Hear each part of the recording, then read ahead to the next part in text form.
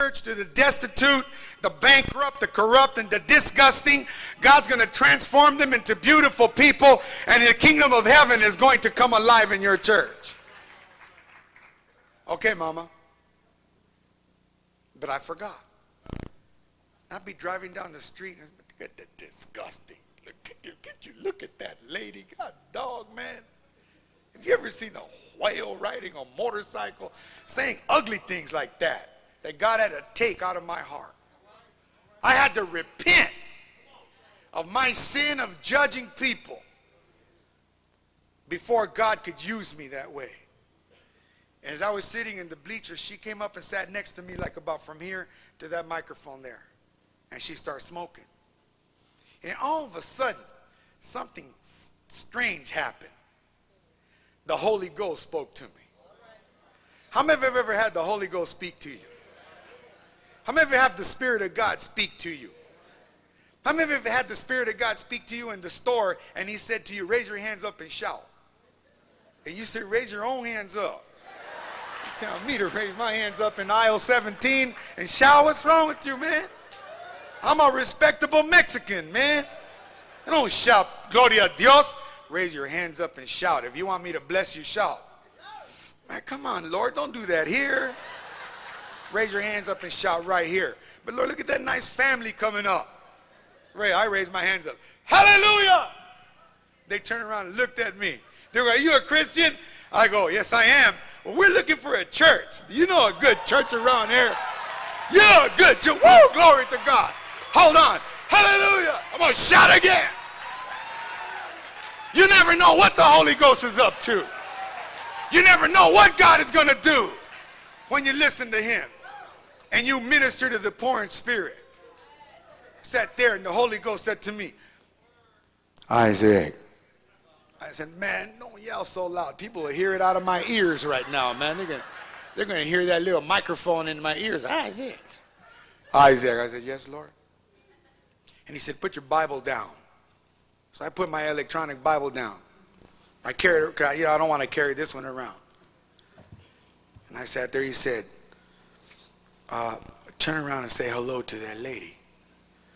Wow! She got 12 earrings on her right ear. Turn around and say hello. Wait, she got Satan on her calf. She got a little devil with a pitchfork on her leg. That's satanic, man. That's demonic. Or demonic, whatever. It's demonic. Say hello to her. She's my child. She's your child. What am I then? You're my child too. Well, who do you love more? I love you both the same. That's cool. Say hello to her.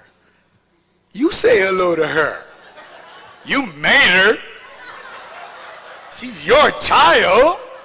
You talk to her. She got here. You're my mouth. Well, thanks a lot. Man, how many of you felt guilty when you don't do what the Holy Ghost say to you? How many of you feel guilty when the Lord says, answer the phone, and you don't? And you say, man, those kids, man, I'm turning on my answering machine at 7 p.m. How many of you feel guilty, huh? You know what I'm talking about. Oh, but I've been working real hard for Jesus. Father God, we're just not going to turn the phone on tonight. And guess what? Somebody's calling you because you just want $1 million. And you blew it. And so, okay, I said, okay, Lord. So I turned to her. I remember my mom saying, lovely and lovely. I said, how you doing, man? She said, pretty good. Really nice. And I said, do you have a son out there? And she goes, oh, no, my nephew. My nephew's out there, Filippo. Said one of the Samoan kids. Oh, okay. Well, my name is Isaac, and that's my son right over there, the quarterback. She goes, oh, David? I go, yeah, how do you know David? Everybody knows David. I mean, it was just like the Lord was just going,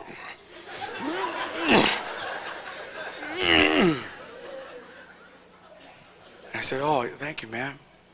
By the way, what's your name? She goes, oh, they call me Lovely.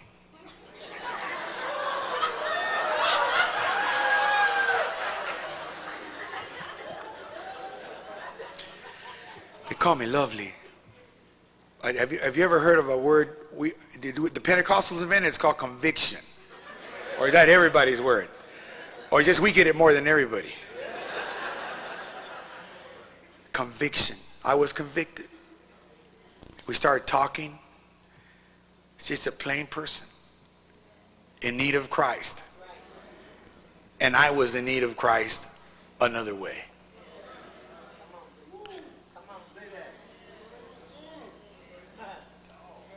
Because I thought that since I had Christ and I was in the kingdom, that it was all over. That I had no growing to do. That I had no developing to do. That God was done with me. But I want you to know something. That until we get to heaven, God is not done with you yet. God is not done with me. No matter what kind of ministry you have, we all have a need to grow in Christ. I kept talking to Lovely and invited Lovely to church. Lovely came. On Sunday, the church door opened and Lovely walked in. She had black boots. She had black nylons. She had short Levi's. Her hair was spiked. She had dark sunglasses on, and she sat down at the back. And Lovely gave her heart to God.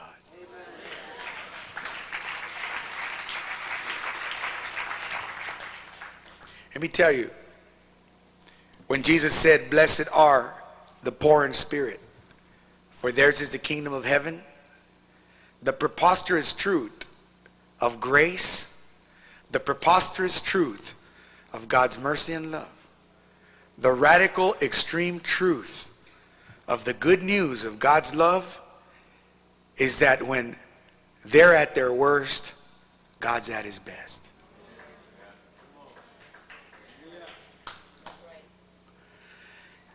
The radical truth of Jesus Christ is that the kingdom of heaven is for the ones that we don't think deserve it. For those of us that didn't grow up in the gospel, and for those of us that gave our heart to Jesus, we often forget where we were when the kingdom of God came to us. And I'm here to remind you that the other poor in spirit are us, those that work with youth, those that are tired, those that have come this weekend exhausted, those of us that are being picked up by the praise and worship of this wonderful worship team and of the choir that rose our spirit to the throne of God, that we come here this weekend to be ministered to by the Lord. You've come here to be restored. You've come here to be refreshed. You've come here to be renewed. You've come here to be salt, to retain your flavor. You've come here to be light, to keep it on. So that when you go back out to wherever you came from, you'll remember one thing. There are those that are poor in spirit because they're bankrupt, corrupt, and disgusting and destitute spiritually, and they don't have what it takes. But God has called the youth workers of the world to stand up in the name of Jesus and bring the kingdom of heaven to the ones that don't deserve it, to the youth of all the cities of America. God has not called you to quit. God has not called you to give up. God has not called you to be discouraged. You may be disappointed, but you should not be discouraged because the Lord Jesus Christ is with you wherever you go. Wherever you go, God has promised to be your refuge and to be your strength, to be your mighty stronghold, to be a rock for you in the middle of the city, to be strength for you in the middle of the problems of the youth that you face.